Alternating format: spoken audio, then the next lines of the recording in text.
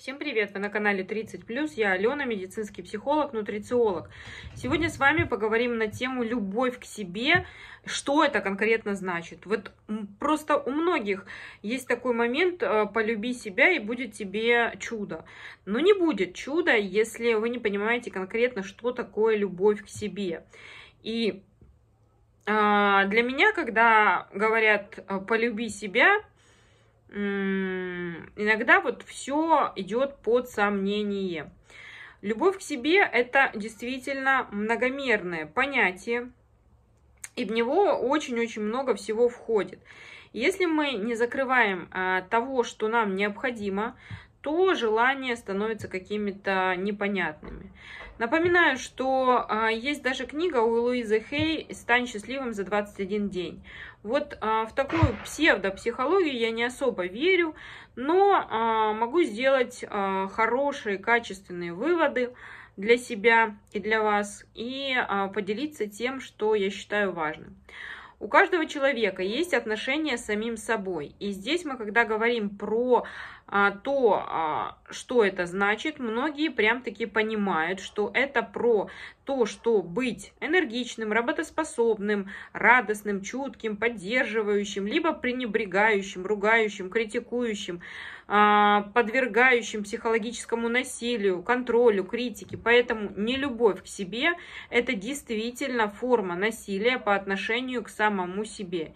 И изначально все мы от рождения созданы жить приятно, жить в даре, жить в благодарности, жить в открытии, жить в качественном состоянии.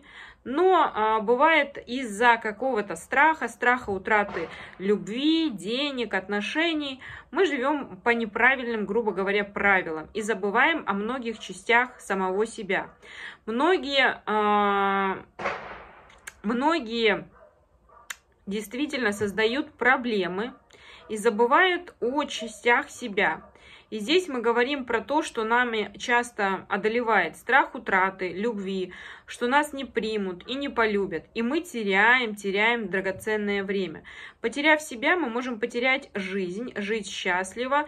И жизнь прожить невозможно долго, если вы действительно не удовлетворяете самые базовые потребности. Если вы хотите научиться любить себя, то самое простое, что нужно сделать, это осознать, насколько это бессмысленно вообще плохо к себе относиться и не любить себя. И очень важно пресильно захотеть это делать, потому что многие не умеют.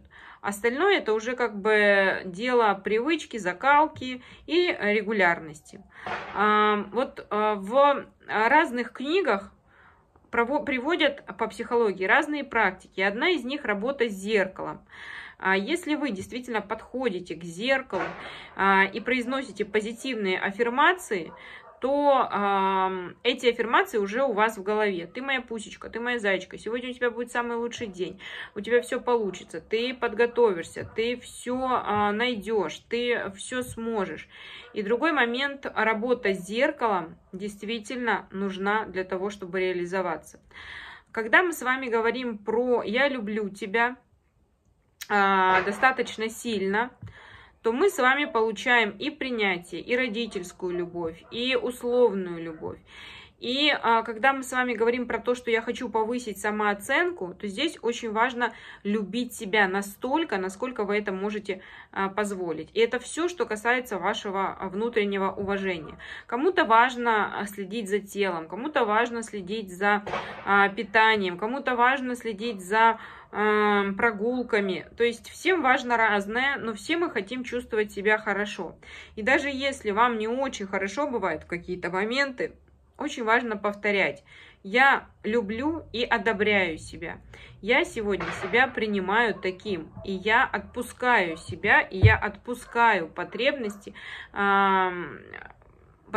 в критике к самому себе.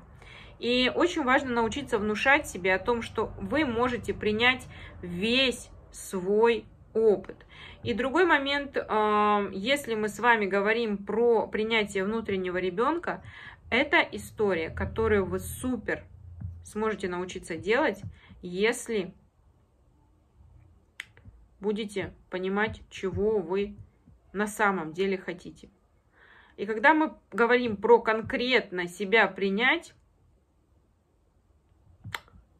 то действительно во многих случаях важно это сделать и помочь себе во всех физических и ментальных уровнях.